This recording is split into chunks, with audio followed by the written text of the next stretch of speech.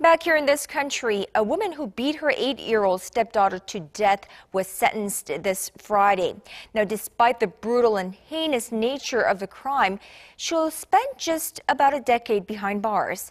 The case sparked public outcry and has prompted politicians here in the nation to take extreme measures to tackle child abuse. Connie Lee has more. It was in this home in Gyeongsangbuk-do province where an 8-year-old girl was fatally beaten to death by her stepmother. Punched and kicked repeatedly, the girl died from a ruptured intestine last August. Her stepmother, identified only by her surname Im, and her husband went on trial this Friday morning. And despite prosecutors asking for a 20-year jail sentence for the stepmother, she was sentenced to 10 years by the judge on Friday. The father in this case was given a 3-year term for negligence, despite prosecutors asking for 7 years of jail time.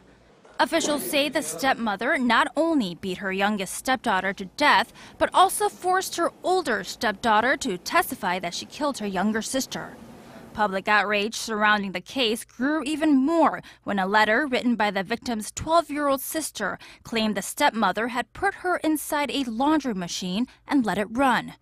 Meanwhile, on the heels of Friday's trial, the Ministry of Health and Welfare released data that shows 97 children died from parental abuse from 2001 to 2012.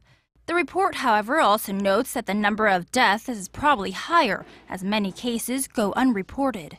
In light of this case and other high-profile child abuse cases in Korea, the government is also taking action, with policymakers and ruling party lawmakers looking for ways to put an end to child abuse. Connie Lee, Arirang News.